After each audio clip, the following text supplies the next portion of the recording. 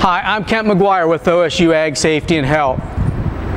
Whether it's a stationary fueling station or a portable fueling trailer, it's imperative that every safety precaution be taken when fueling equipment.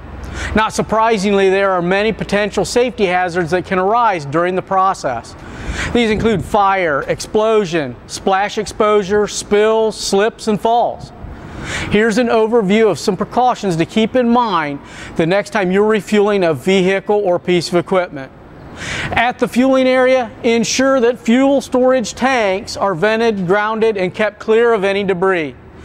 Inspect fittings, hoses, and nozzles to make sure they're in good condition and there are no leaks.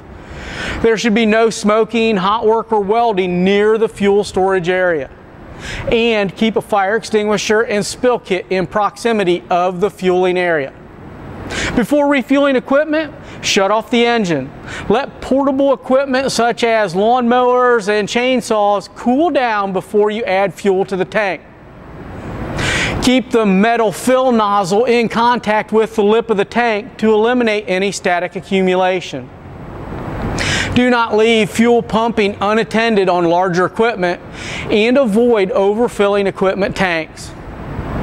Additional safety guidelines should include maintain 3 points of contact when climbing on or off of equipment. If needed, use the proper personal protective equipment such as gloves and safety glasses to prevent splash exposure to skin and eyes. Only use safety cans and approved DOT fuel containers for transporting and transferring fuels to equipment. Train all employees on the proper fueling procedures at your facility and what to do in the event of an emergency. And finally, make every effort to prevent spills. If they do occur, clean them up immediately and effectively.